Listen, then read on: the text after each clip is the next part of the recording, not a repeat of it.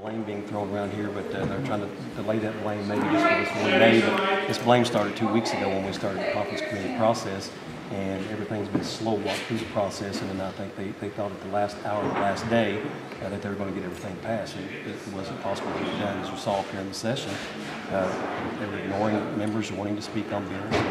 We saw some of those conference committee reports. They were packed, cram-packed with stuff that they didn't have time to print it, and they were bringing it into the rules committee, so the bills being printed and expecting people to vote on it. So it was complete and total mismanagement. The Republicans control the whole process, and they're the coaches in the field, and the coaches are the ones that get the blame. And they just didn't get it done. I think it's atrocious that we could not get a school safety bill passed. That's laying at their feet.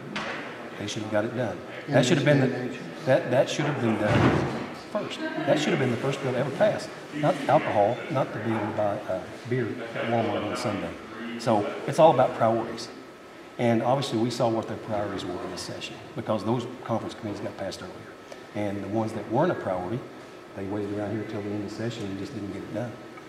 Is it fair to say, Terry, that the school safety bill should have been the first priority because we didn't have the incident in Parkland, Florida until a month ago today, Valentine's Day? I think it's very fair to say that that should have been number one, because the Parkland incident's not the only incident that's happened in the U.S. in the last 3 years. There have been many, unfortunately, many incidents happened, and that should have been the first one. We tried to get it done, as you saw on the House floor. We tried to get it done. We tried to get school safety as an issue when we tried to do the amendment. They ruled the amendment in some kind of, general rule of this doesn't work here, which is just an excuse to say that we don't want to deal with it.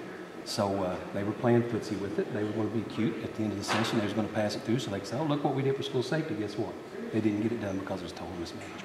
Speaker Bosma blamed Democrats for slow walking that in conference committee. How do you slow walk something when you're in the super minority? That's the biggest, lamest excuse I've ever heard in my life. You can't slow walk something if you're in the super minority. Do you think we were trying to slow walk stuff out here on the House floor? We were asking the appropriate questions. He wasn't even calling on us. They called for the question. They made our members sit down. We did not even get to discuss the bills.